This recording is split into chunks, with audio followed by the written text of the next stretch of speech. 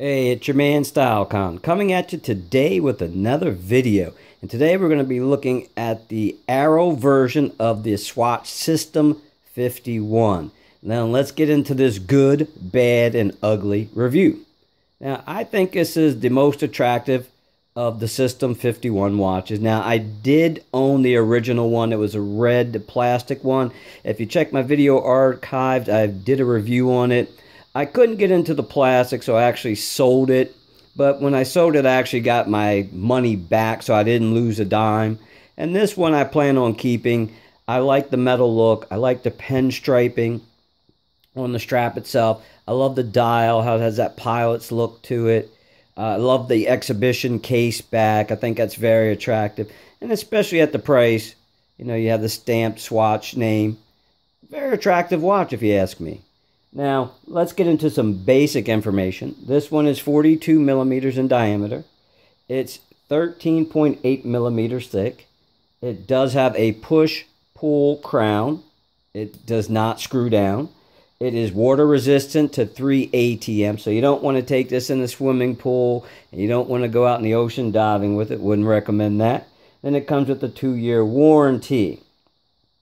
Now, let's get into the good part of this particular watch. Obviously, those of you out there that know about this particular one, you know it comes with that 90-hour power reserve. It is an in-house movement, completely automated, so no human hands touching it. You know, I like the design of it. Like I said, to me, this is the best looking of the Sistem51s. You know, I like that it's not polished. There are, the ones that I've seen in the Irony collection are mostly polished. I like that this one is brushed, so it gives it a nice look. I like that it can fit a smaller wrist because of the lug designs, the way it just goes down like that. So if you have a smaller wrist, feel free. You should be able to pull this one off.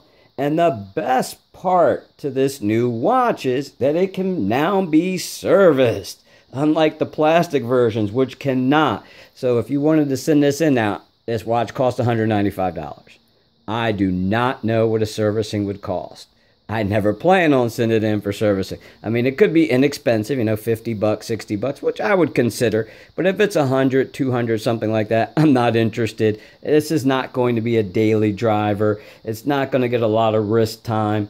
So in that particular case, you know, I'm not really worried about it. But it is nice. So those of you out there that bought the plastic version can't be serviced. The newer version can be serviced. Then let's get into some of the bad of this watch.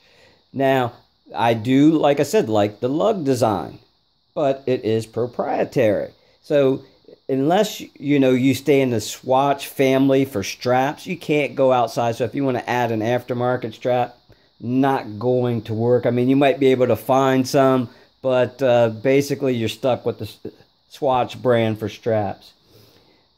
And on this particular one, the strap is just too long. I mean, I have almost a 7-inch wrist. This almost comes all the way around. The strap is just way too long. And then, of course, the bezel doesn't rotate. Now, does it have to? No, not really. But it has the look of a rotating bezel. So I wish that would work, but not a deal breaker. Then let's get into the ugly with this particular watch. Now, the lume on this thing.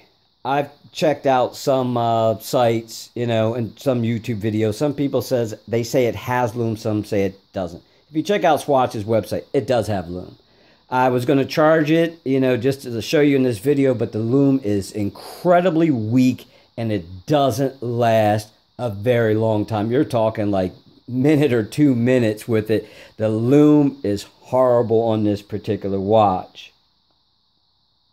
And then the other thing is, like I said, the strap is way too long. And then the plastic crystals on the front and back. I think for this price range, they could at least stepped up to mineral. And now you can polish the plastic, you know, if you scratch it up. You know, it probably would be very inexpensive to have it replaced. But for $195, I think they should at least give you a mineral crystal. And then we're going to get to the ugliest of all ugly things about this particular watch is, of course, the price and what you get. Now, that in-house movement, you know, and the way it's made with the 90-hour power reserve, that's really nice. But you can find better bargains for $200 than this particular watch. Now, this watch does have some history to it. You know, there is some horological significance because of the way the watch has been produced. But all in all, if you want a better value for $195, $200, you're better off looking at an Orient, a Seiko, or some other brand like that. You will definitely get more for your money than you will with this.